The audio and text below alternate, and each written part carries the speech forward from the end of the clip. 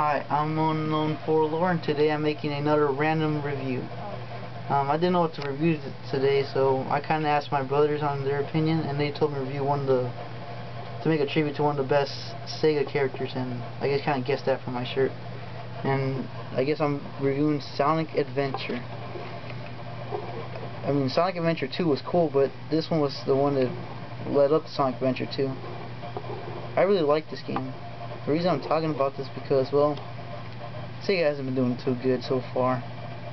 I mean, not Sonic games aren't as good as they used to. Like the Sonic the Hedgehog for the Xbox 360 was alright, I guess. Sonic and the Secret Ring, not so good.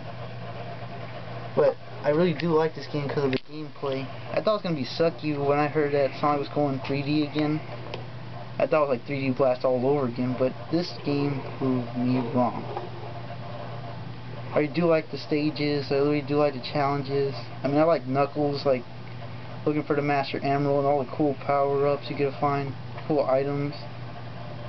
All of them were cool. I mean, you get to play the 6 characters, that's Knuckles, Tails, Sonic, Big the Cat, Gamma, and AIM. Gamma was one of my favorite characters because he's like a kick-ass robot. Each of them had cool gameplay, unique gameplay, except for Big Cat. I didn't really like fishing.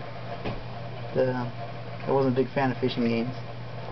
But it still kind of made its own fun element, like trying to look for the frog. And the ending is pretty cool. I really like this game. See, if you're a big Sega fan, I recommend getting this. I mean, sure, but not the greatest hits game, the original one. Not the, I mean, the GameCube one if you want to, but this is the best. If you're a hardcore Sonic fan, or Sega fan, or Dreamcast fan, whichever you prefer, I suggest buying this because this is really cool. Sonic Adventure is one of the best games I ever played. I really do like Mario and Sonic, but the crossovers weren't too good, except for Super Smash Brothers.